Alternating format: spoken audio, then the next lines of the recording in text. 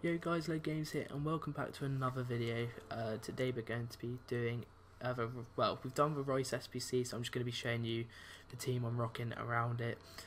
So basically he's an amazing card, honestly, probably one of the best cards I've used this FIFA. I brought him for about 450k. Is he worth that?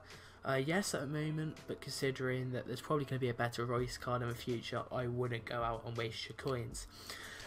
So this is like an account I've done by myself, like no FIFA points. So as you can see, just this is like a pack from the REUS SBC. So I might just start the Road to Glory on this account.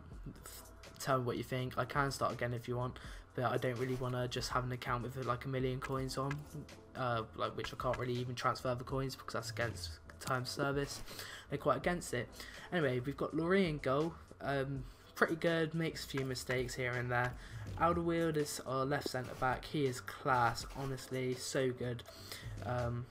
Recommend getting him. We've got Laporte as our right centre back. I don't know what to think of him. If I replace somebody in this team, I would replace him, but I need the chemistry. We've got Alaba left back, class left back, probably the best left back I've used this game. Same could be said about Lala, which is, I got him in an untradeable pack from the 2-player pack, just from doing the bronze pack method. Really good as well. Definitely would get him in this team. But our midfield three of Gundogan, Draxler and Tolisso is really good. I was thinking about swapping Tolisso for another Bayern Munich centre mid, but I just didn't see the point because he was performing really well. Gnabry is really good. I can't see who else I'd put in there apart from Ribery. I don't think Ribery would do well because of his pace loss, but if he is good, I might try him there. Right wing, we've got Di Maria. He's okay. You can definitely tell about his like pace drop, but apart from that, he's got a really good card, 5-star skills. And then we've got REUS up front, amazing stats. He's got like 50 goals in like 60 games, but he's got 11 assists. So definitely and the position change is amazing for him into the cam. I know he's got an inform, so I could have just tried the inform. But yeah, I don't know about that one. I really want to get Striker Hulk again because I tried him.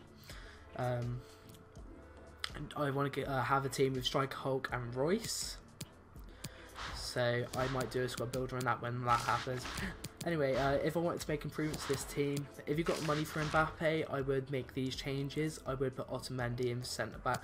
So he's the best Man City defender, and you need him for the link to Gundogan. But Mbappe would be amazing in this team. So they're the two changes I would make. Honestly, comment what other changes you can make. They're the only few I could really see like people actually making. But apart from that, I'll end the video there, and I'll see you guys next time.